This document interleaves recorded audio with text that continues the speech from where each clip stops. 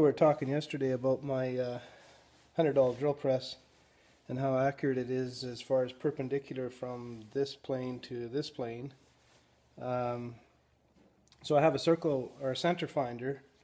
I thought I'd just try it. It just sits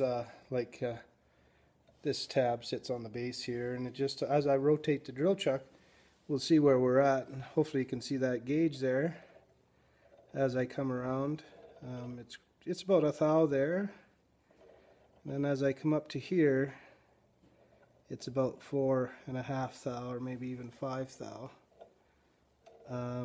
Now I have had to twist the base on this plane a little bit to get it even better. It was out by 45 when I thought it started. 5 thou as close as I can get it, because what's out is now this way, and I can't adjust this portion of it.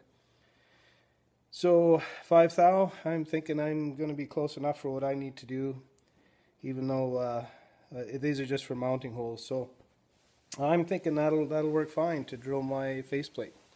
Talk to you soon.